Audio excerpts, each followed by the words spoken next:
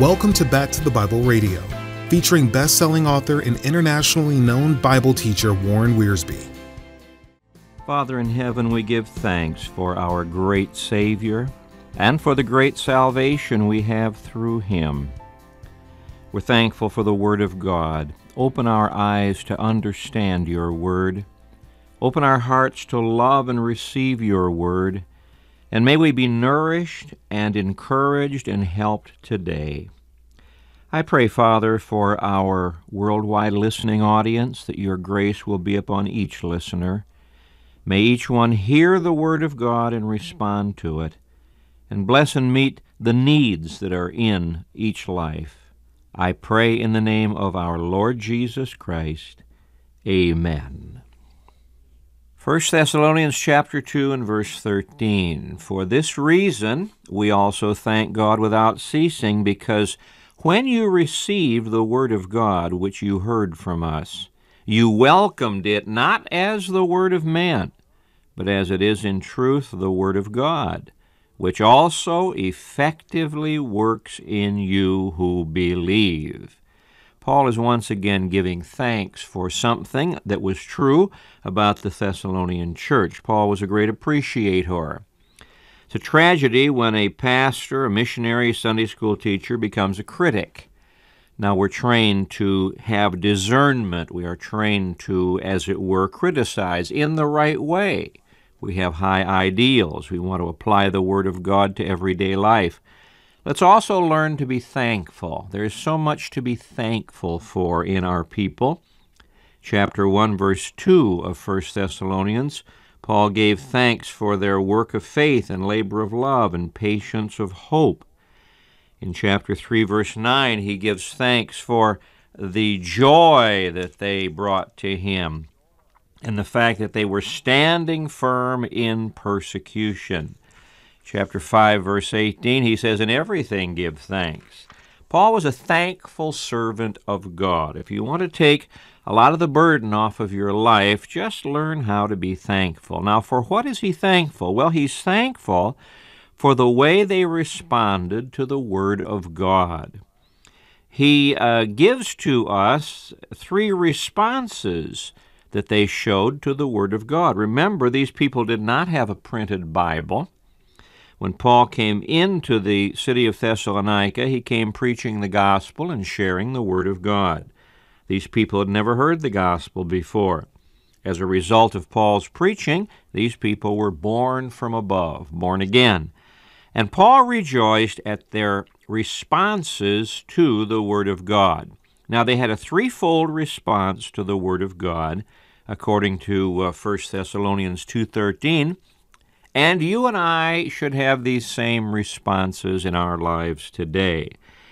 If you want your Christian life to grow, have the right responses to the Word of God. They appreciated the Word, they appropriated the Word, and they applied the Word. They appreciated the Word. For this reason, we also thank God without ceasing, because when you received the Word of God, which you heard from us, you welcomed it not as the word of man, but as it is in truth the Word of God. Notice that central phrase, not as the word of man, but as it is in truth the Word of God. We do not treat the Word of God the way we treat any other word. There are some people who give more attention to the weather report than they do the preaching of the Word of God. There are some people who, when they read their newspaper, give greater attention to the stock market report than they do when they read the Word of God. Now, these people heard the Word. Faith comes by hearing, and hearing by the Word of God. They heard the Word of God. Today, I find it is difficult for many people to discipline themselves to hear. We talk about dull preachers. I trust I'm not one of them, but Hebrews chapter 5 talks about dull hearers, people who are not disciplined to listen. You see, when the pastor gets into the pulpit to preach the Word of God, whether he be a gifted preacher or not, that's not important. The important thing is he's bringing us the Word of God. When the Sunday school teacher is teaching, That teacher is bringing to us the Word of God. And that Word demands from us absolute attention. They appreciated the Word of God. They were attentive to the Word of God. They said, listen, Paul is giving to us the Word of God.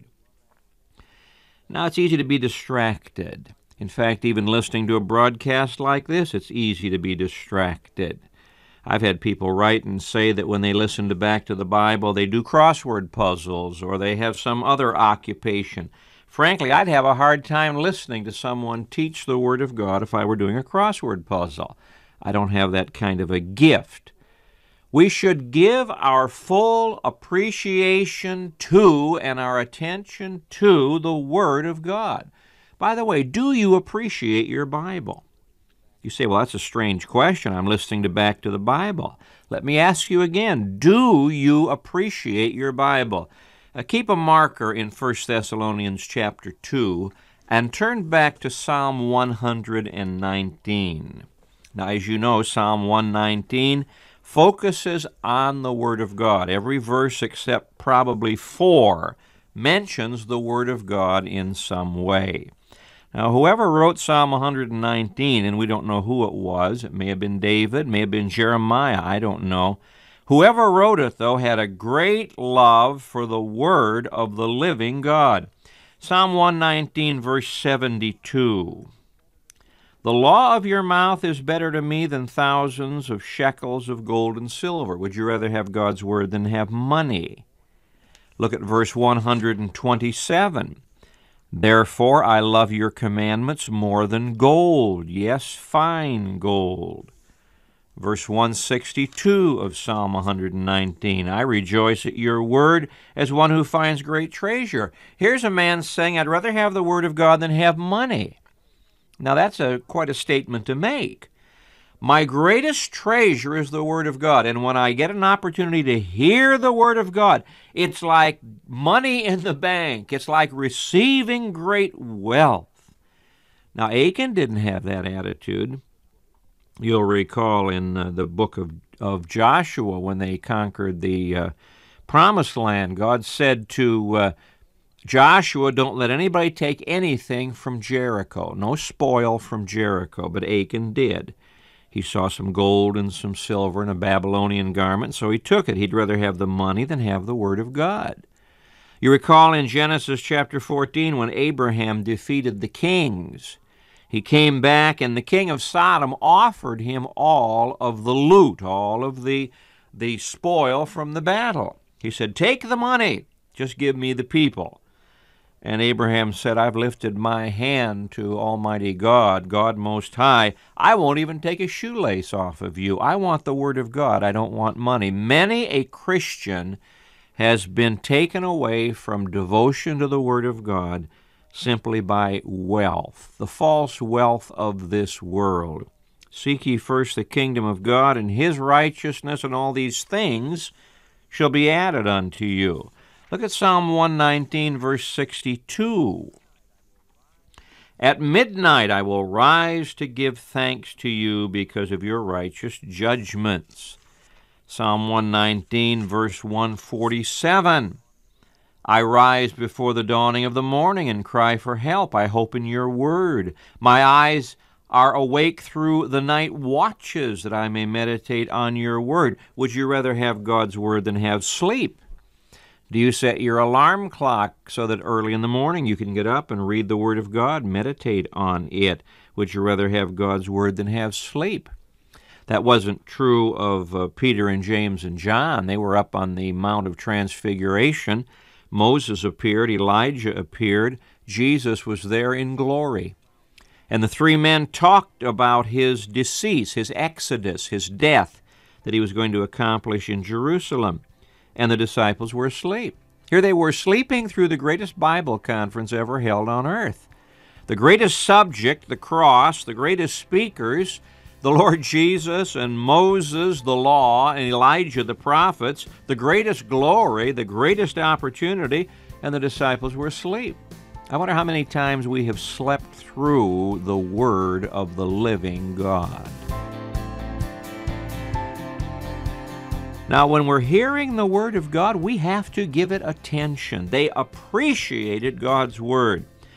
And like the psalmist, they'd rather have God's Word than have money or sleep. How about food?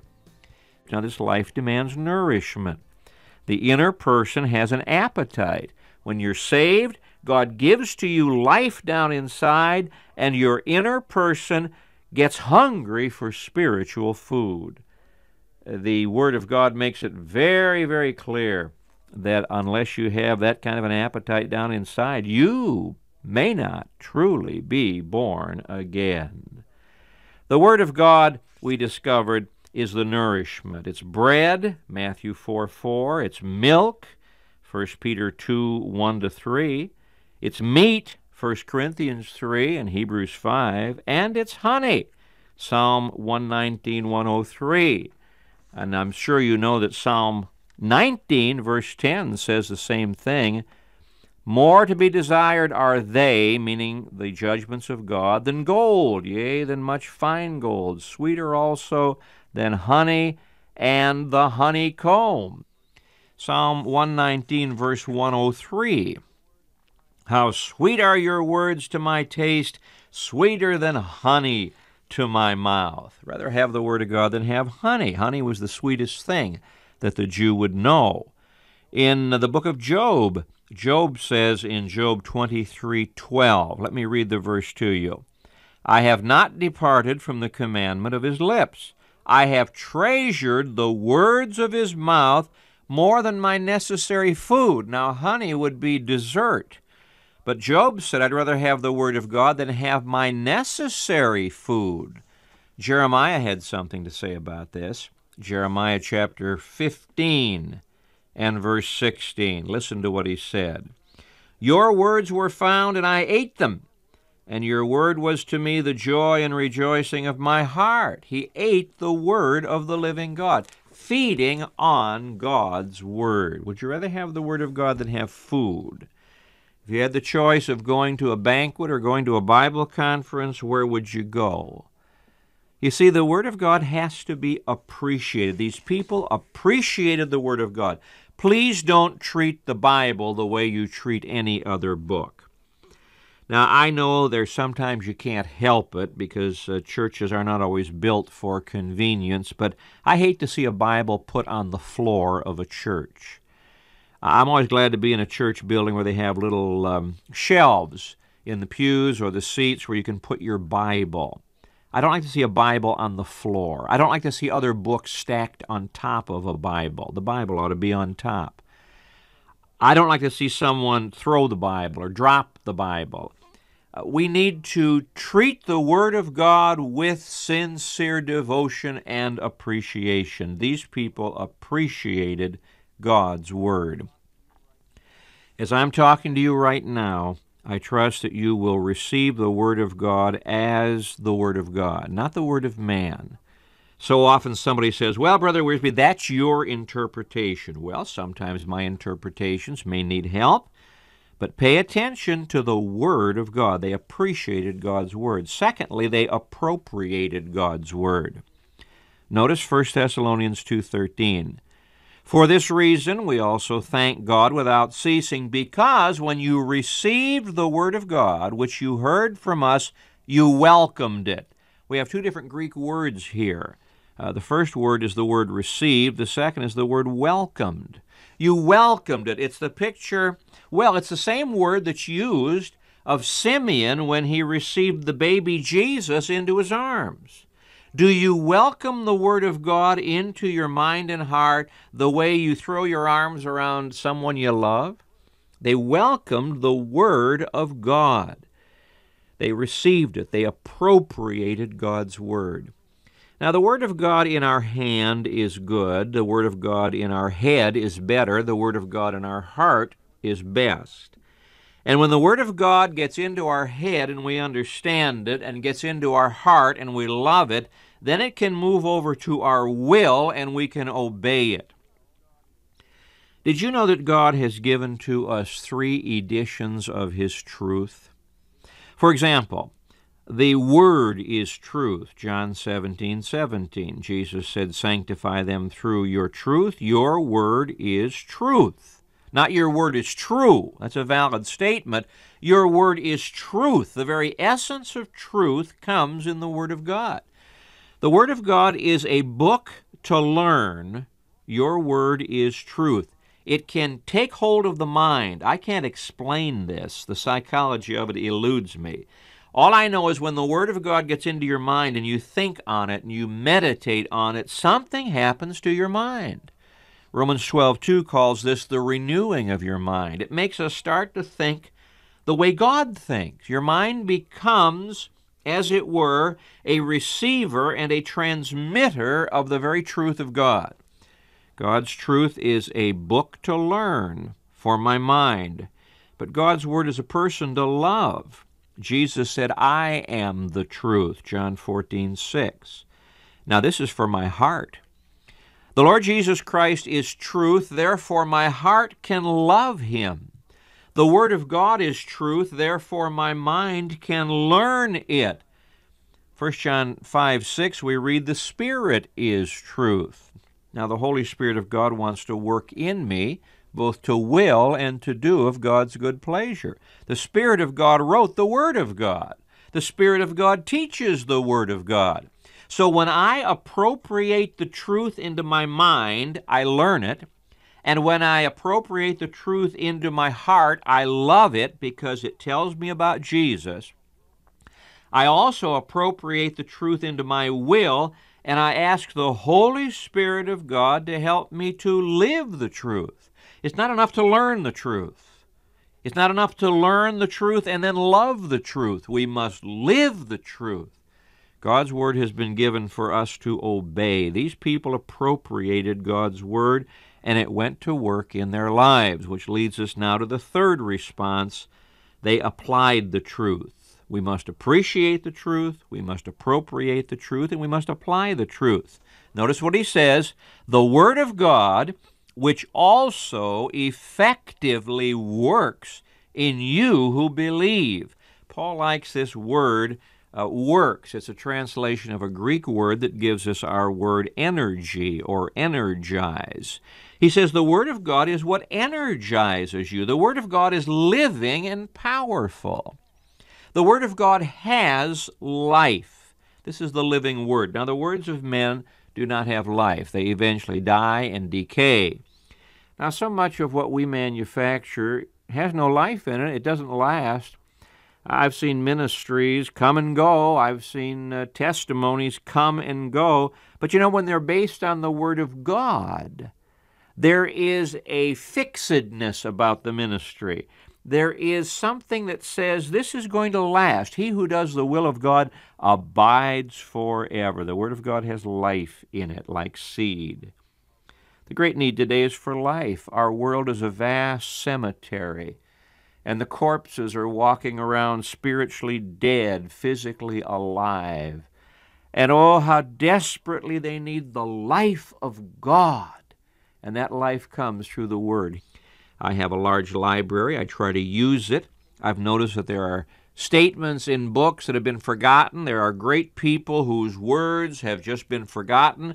Occasionally, a statement will show up in a quotation book. But here are vast libraries of material written by people whose words have been forgotten. They died. But the Word of God is living and powerful. And when the Word of God gets into our lives, our mind understands the truth, our heart loves the truth, our will then obeys the truth, a miracle takes place. The Spirit of God takes the Word of God and energizes us as we believe in His Word. This Word of God, which also effectively works in you who believe. How did God create the universe? Through His Word. And God spoke, and it was done. And God said, let there be, and there was. How does God run the universe? Through His Word. He said to Jeremiah that I'm going to watch over my Word to perform it. Now, how does God work in our lives? Through His Word. By the way, you don't get blessed by learning the Word. You don't even get blessed by loving the Word. The blessing comes when you do the Word. Isn't that what James told us? You know that statement. James chapter 1, he tells us the Word of God is like a mirror. If you just glance into the mirror and go your way, it doesn't help you. But if you stare into the mirror and find out what God wants you to do and do it, you'll be blessed in what you do. James 1:25. But he who looks into the perfect law of liberty and continues in it, and is not a forgetful hearer, but a doer of the work, this one will be blessed in what he does, not in what he learns, not in what he feels, in what he does. The blessing comes when we obey the Word of God. Let's not just be hearers. Don't look at your outline you've written down and say, well, I have a new outline today. Oh, no. Ask God, Lord, what do you want me to do? That's what Paul asked. What do you want me to do? I think a lot of people are fooled into thinking because they hear a lot of preaching and a lot of sermons, and they hear a lot of radio messages and read a lot of books, they're growing. No, we grow in the doing of the Word of God and not just in the hearing. Let's appreciate the Word. Let's appropriate the Word. Let's apply the Word. This is the way God gives us His best blessing. Now let's pray together. We're grateful, Father, that you give to us all that we need, that we might have a life of godliness. Help us to listen to your word, to obey it, to feed upon it. Help us, Heavenly Father, to live to glorify you. Oh, may we not bring disgrace upon the name of the saints, the name of the church, the name of the Lord. This I pray in the name of our Lord Jesus Christ, and for his sake, amen. Thanks for being a part of our Back to the Bible listening family. It's wonderful to have you with us each day. If you missed part of the program or you'd like to listen again, please visit us at backtothebible.org to catch up on our audio studies, backtothebible.org. So be sure to come back again for more wisdom from God's Word. Back to the Bible, leading you forward in your relationship with Jesus Christ.